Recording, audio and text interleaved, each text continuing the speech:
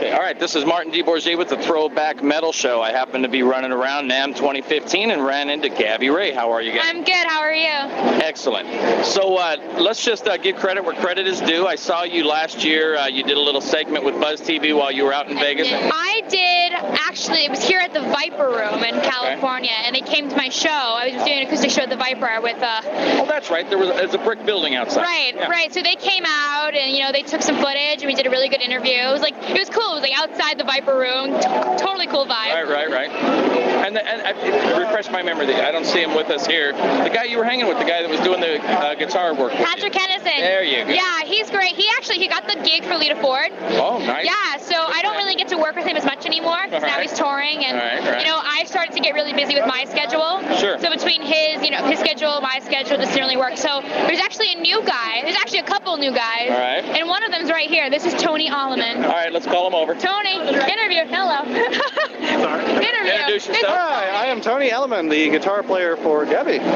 There you go. Yeah, he's the new guy.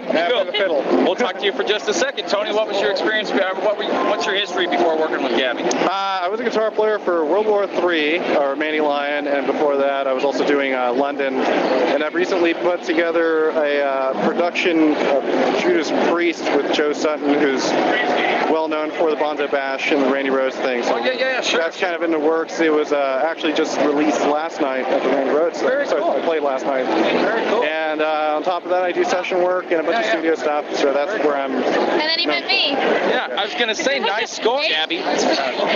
Anyway, what do we got on the horizon? I see when I watch you on your Facebook, I know you're rubbing shoulders with the Striper guys and all that. So what's going on over there? We got a lot going on. I'm getting ready to work on my solo album. We're going to be hitting the studio. Going to be working with some really great producers, some songwriters, and some celebrity writers and producers. Michael Sweet is going to be doing a couple songs for me. So I'm really excited. I have a lot of cool people that are, want to get in the studio, and I have a lot of live stuff coming up too. So I have the Monsters of Rock Cruise that I've been added back to for 2015. Nice and busy. I like it. I am staying pretty busy, and it's nuts. A lot going on. Just a lot of touring.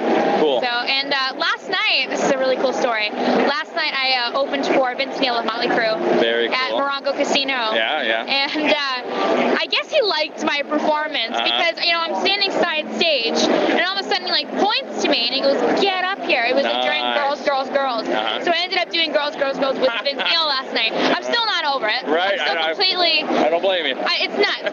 I'm not going to forget that for a long time. All right, very cool. Well, we're always a big supporter at the Throwback Metal Show, and I appreciate you taking some time to talk to me. Thank you so much. And we'll definitely come out to the next show. Thanks for your time. Awesome. Thank you. All right.